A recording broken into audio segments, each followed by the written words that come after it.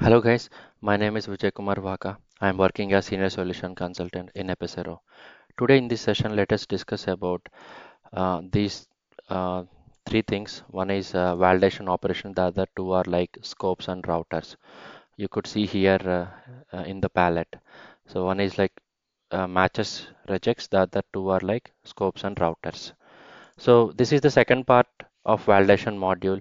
If you haven't seen the part one, you can go through that in my YouTube channel.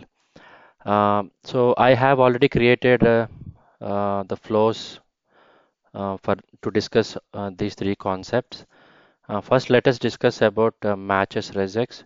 So if we see this flow, right, I have configured, I have created a HTTP listener here in the source section, and if you see the base path, right, it has value as validation.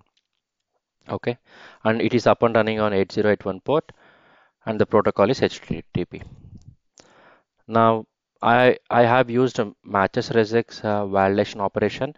So what it does, based upon the value that you are passing here. Okay, here I have passed employee ID value here using by enabling the expression mode, and this is the regular expression that I have configured here. So my requirement is to um, validate an employee ID where an employee ID starts with three alphabets, and it will have at least seven digits, like seven numbers after the three alphabets. So let's say if some company like some MNCs are there, right? So these three, like it's like the short form of their company name, and this is the employee ID, for example, these seven digits. Okay. So this is my requirement. So I have to make sure that each and every employee ID in the organization are having three alphabets before the seven digits. Okay. So for this particular requirement, I have configured this regular expression, and I have already deployed this application in the debug mode. So let me send this request. So this is the payload, and yeah, let me send the request.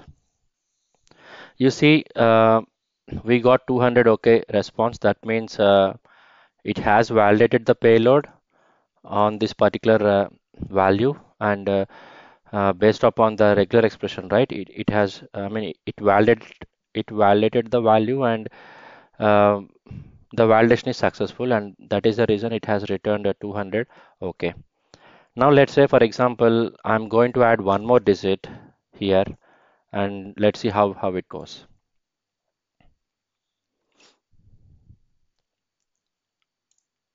Yeah, let me click on S. See, you could see the error right here. Is not a valid under the terms of regular expression and the regular expression. Sorry.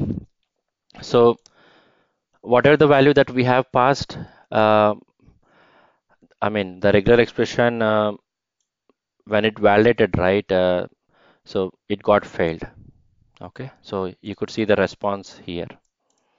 Now let's say I'm going to keep only two alphabets instead of three alphabets. Okay, so let me send the request. Again, this is going to fail. You see, it failed again, and let me click on next, and you could see the response like this one. So it needs to have three characters or three alphabets and seven numbers for surely. If not, this is going to fail. So yeah, we got successful response. So that way, based on your requirement, right, you can configure different regular expressions here, and you can pass the value which you would like to validate against the regular expression. Yeah. The next two concepts are like all and any scopes and routers. So I also have created flows for these two. So let's jump into the demo part. So I mean, these two are like you will put a group of validations under these, like all or any, and as the name, uh, I mean, if you see the name itself, right? All means whatever the validations you can keep, you are going to keep within this. All the validations should be passed. If not, it is going to be a validation failure. And if we talk about any, right, that means at least one of the validations should result into success. So that is sufficient um, from this particular scope. I mean, at least one validation is going to succeed. That means validation is successful. And for all, it's like all the validations or all the different validations that you are going to add here within this all, right? All of them should be like should result into success, or uh, all the validations should get passed. Okay. Now let us see. Let us pass some sample request. For example, any. Let's first test any. Okay, so this is the flow which I have created, and if you see, it is listening on slash any path, and within any scope, right? You could see two different operations. One is null, so it is basically checking on payload dot age. The other is is true operation.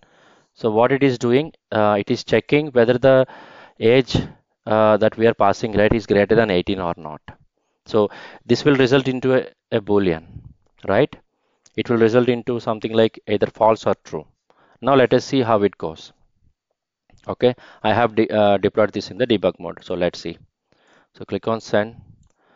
Now click on yes. So if you see, the payload dot age is, if you see, it is like is null. So but the age is not null, right? It has some value. So this will result into an error. So let me click on next. Yes, value was expected to be null, but it is not null. Okay, that's the reason we got an error here. Now let me go ahead, and if I click on next, right, it will result into true only. That is the reason you see at least one of the validations got succeeded. That is the reason the control has come here, and you see any validation is successful will be printed in the console. If you see right in see, any validation is successful. So hence it is proved that at least one of them, if one of the validations are going to succeed, right? Like we are going to, it's a proper validation. If you use any, it's like one of the validations should get succeed. Okay, even if I mean n minus one are resulting into an error, right? That's okay, but at least one should get succeeded. So that is the I mean, if your requirement is like, if you are fine to have, or if you are like fine to what do you say, have at least one validation successful, then it's better to, I mean, go with any scope. Now let's see how the response is resulting. So because this is a successful response, it responded with the payload because we have sent a payload along with our request. Now you could see 200 okay is the response. Okay. Um, yeah, now let me clear this. Now what I will do, I'll send something like I'll send a null value here. Let's say like this, for example. Now, um okay, what I will do, maybe I'll pass uh, some string value, and let's see how this will result into. Okay,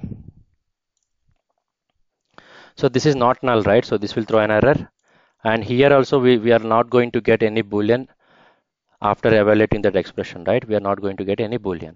Now we got two errors on these two operations. Okay, that means all the validations within the scope, they got failed. So you see, now we have an error here, and it will be going to the error handler, and you see here um, okay, it is like mule expression, it says. um, yeah, because here it is expecting um, something like number, but because the comparison is happened between a string and a number, right, it resulted into a mule expression error. But you have seen, right, if both of the validations are failing, right, it's a validation failure. Like at least one of them should result into success. If both of them are failing, that means the validation is not properly done. Okay. Yeah. What I can do is null. I can pass a better value so that okay, we'll go with sorry, we'll go with all, and we'll see how it goes. So close this, and we'll go with the all. So as I told you, this is already deployed in debug mode. So let me clear the console. And yeah, before that, let me discuss the flow. Is not blank string. So I'm passing a string which is not blank. Okay. So this will result into true, and is not null.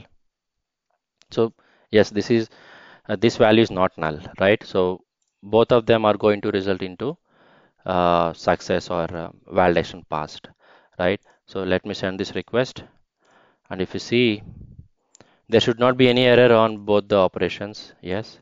So now because both the validation operations result into success, right? It's like completely, I mean, from this scope, uh, the validation got passed. Like all validation is successful. That is coming from this particular logger. So now what I will do,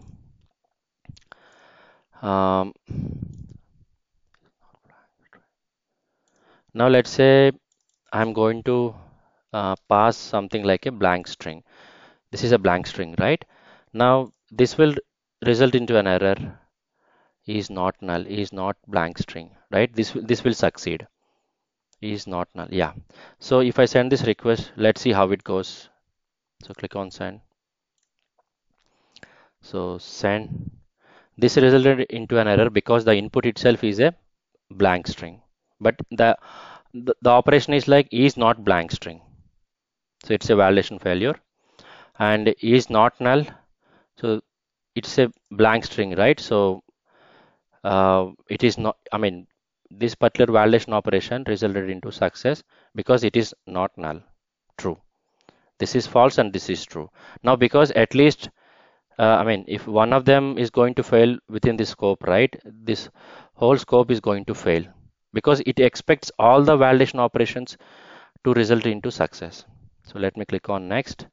Now you see here validation multiple error type has come, and it will go to the error handler. So let me click on next, and you see it has come here, and let me click on next, and you'll see that the message is from wherever we are going to get the validation failure, right? Here we got the validation failure, so the corresponding default message has come. String is blank.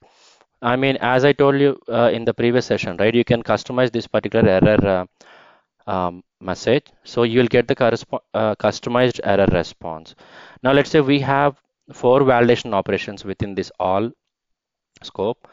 In that case, let's say two of them or three of them are going to fail, and one got succeeded. Now uh, the three validation operations, uh, they are going to throw some error messages, and all the three messages will come back as the response. Okay, because why? Because here, I mean, based upon the default responses, if it is an error, right, we are throwing back the error description, right? Error description. So that's why we'll get all the three error descriptions if three of them are going to fail out of four validation errors. So I hope you understood this. So one thing that you have to remember, right? Whether this is going to fail in all scope, still the execution will continue within the scope. So that's what I have written here. You see, for all and any, the execution will remain the same. Both will cover all the validations in their scope. But all expects all the validations to be passed, whereas any expects at least one of the validations to be passed. So, so that's what we have seen in the debug mode, and yeah. So I hope you understood the difference between all and any, and also when to use matches, regex, and also as we discussed a few operations, right, in the previous session.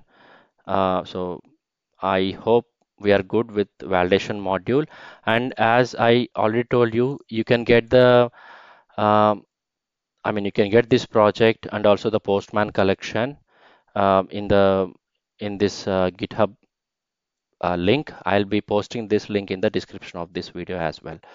So thank you so much for listening to my video.